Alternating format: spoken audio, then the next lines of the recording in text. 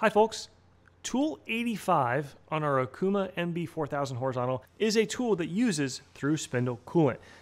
The problem we have is if another program that we also run on this MB4000 uses Tool 85, and let's say something happens and I have to replace it with a tool that's not thru-spindle-coolant, we have to know what other Fusion 360 programs that might run on this machine. It's an automated machine. It has a pallet pool with up to 25, 30 programs that could run overnight. Which programs uses which tools, and how do we know to at least manually go in and update them? This video is going to talk about how we're solving that. We'll break it up into 3 sections. The first is this section. We're going to talk a little bit about what this problem is. The second section, we're going to talk about the solution that we came up with and hopefully how it can help you. In the third section, we'll talk a little bit about custom programming, what we've done, how it's helped us, and what is a new resource called ChatGPT, which, although seemingly unrelated to CNC machining, is probably going to change all of our lives pretty significantly.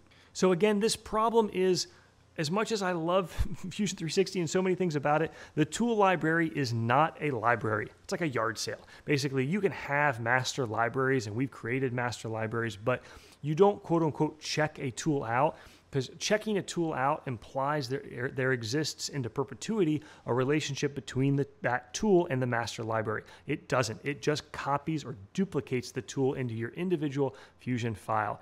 And where this really falls short on is we have 218 tool matrix in our Okuma, and we have literally dozens, if not hundreds, of different programs that can be run on an automated 6 pallet pool machine. And so the thru-spindle-coolant is a great example, but so are updating speeds and feeds, or the stick out of a tool, or the gauge link, or the holder. Long term, I do think we need to push Autodesk and the Fusion team to implement, I think they call it linked libraries, where we can have a master library for a specific machine or a shop, etc., where Tool 85 never really exists in a part file, but rather it exists only at this parent library, which means, hey, if we want to change the surface speed or the feed rate, we have the ability to change it everywhere. I really look forward to that day, but the reality is I don't have that today, and this is creating a problem. It's actually caused some minor goofs where we've rubbed collet holders on parts because we changed the stick out, and we just didn't know. There was no way to know other than some arcane tribal knowledge or attempting futilely to try to keep manual duplicate spreadsheets or lists of what tools go where. But I love the way we've solved this. I think it's a pretty elegant and simple solution for the time being. And the way we're doing it is every file that we run on the horizontal, we're creating a Fusion 360 setup sheet. They make this very easy to do. And as soon as you create one, you have this HTML file that tells you a lot of really good information, including this section right here. And when I saw this, this is what helped trigger the light bulbs to go off. I thought, hey, there is a way to access the information I want, because I know this part or this program uses this list of tools. The next steps were going to be either Upwork or Alex. Alex is one of our employees here. He took a stab at it and was able to figure it out with a Python script. We'll share this code. I'm not going to go into super detail about what it does, other than to say, again, we are not Python developers, software developers, code writers, but we've had a lot of luck figuring out what we need to figure out. And we've also tried to really comment this through pretty well for the folks out there that are going to build off of this. The first section does some Python module stuff. And here we're finding the directory where we're storing those HTML setup sheets. Scroll down a little bit more, processing the master list, and then ultimately scroll down. The end is really the major set of code of where we're going through, and I call it scraping or parsing, but basically we're looking through those setup sheets to start building out this array or this database or this list, whatever you want to call it, of, hey, what are these tool numbers and what file are they associated with? So let's run the script. But first, a quick point of clarification. This code is about 200 lines long.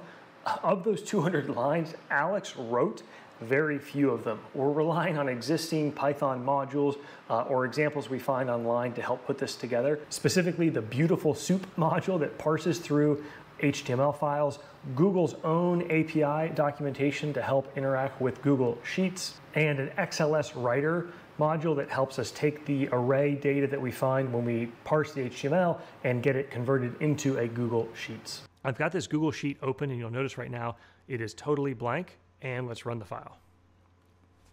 So while it's running, it does take a minute, but the other reason I really like this solution is that it doesn't rely on us to have to open Fusion 360, open each file, or tie up a license, or otherwise just bog down that. And I like the fact that if I want to update it, it's as simple as whatever setup sheet we've either added or changed, and then we can simply rerun it. And so you saw what it was doing in the background, and this is awesome. Tool number 13 is used on this file and that file. Tool 35 gets used across 4 different files. And writing this code and getting, Alex was explaining, to get it to do what we wanted, the only thing that was next level difficulty was the fact that we wanted it to find Tool 35, and for every instance of Tool 35, we wanted it to kind of index across each column. And Sheets or Excel use alpha values like BCD. We had to kind of convert that to column 2, 3, 4 behind the scenes. But that's what I like about this. I now know if I'm going to make a change to Tool 35, speeds and feeds, stick out, holder, coolant style, these are the other 4 files. I need to be conscious of whether we need to make a change to that. We'll have links in the description for the resources around this, as well as a link to the Python Quick Start, which if you're going to tackle this, I would recommend reading through it. But if you're not up for this, 2 other solutions that come to mind. Number 1 is Upwork. We are not coders, and we've oftentimes used Upwork to help us either figure out things we can't figure out or just hand off projects altogether. There are probably other solutions out there similar to Upwork, but it gives you the ability to find code programmers pretty quickly and get stuff done. The other thing, and this is borderline tangential, but it's not. It's one of the few things I've seen in my life, period, that is going to change the world. And it's called ChatGPT. It started to take over the news, and honestly, by the time this video is out, it may be even more prolific, but it is mind-blowing. ChatGPT is the first instance of artificial intelligence that I've seen that is just absolutely mind-blowing. And as an example, while we're live on video, I'm going to give 2 totally different examples. One, I'll say, write a love letter to my wife. Now, before you stop watching this video because you're watching a CNC machining channel, sit tight. This is mind-blowing. It is writing a love letter to my wife, and it will continue on.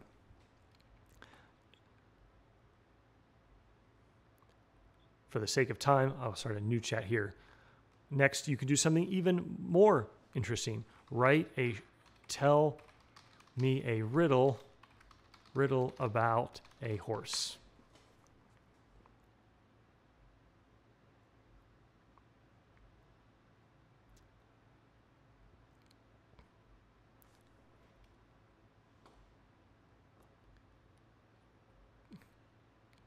Continue on. One more example before I get to the more relevant example. Write a sample G-code program for a robo drill. This is all happening real time on a free account. This is truly, I think a lot about this as a parent. It's going to change the lives for us and certainly for the next generation. Look what it's doing right here. This is unbelievable. And finally, mostly relevant to the explicit purpose of this video was, I'm not a programmer, but let's say I want to start trying to tackle something in programming, write a Python script to change the word green to black. I'm making this up example totally, but you get the point and the power of what this represents.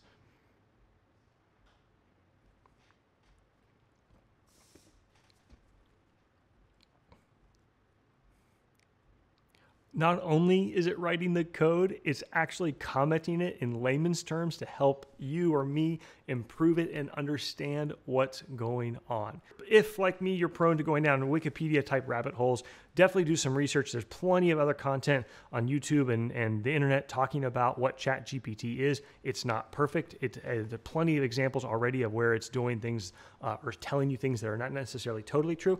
So I'm not here to represent that it's by any means a perfect solution, but what it represents is truly revolutionary in my humble opinion, and hopefully can serve as a tool to help you guys, just like I hope this Python script that we figured out can help you guys better manage and avoid crashing your CNC machine, because ultimately that's what started this. We actually did have a tool break. It was a thru-spindle-coolant drill. I only had a non-thru-spindle-coolant version handy, And it really scared me to think that one of the programs that was going to run that night could actually turn the thru-spindle coolant pump on and attempt to push coolant at 1,000 PSI through a drill that doesn't have those holes and could potentially ruin a spindle. And that's a significant, mid 5-figure damage and repair. And it's totally unnecessary in this day and age with advanced manufacturing, automation, all those buzzwords that, as folks who follow the channel know, that I kind of like to joke about sometimes. But this is really stuff that matters. So as always, folks, hope you learned something. Hope you enjoyed. Take care.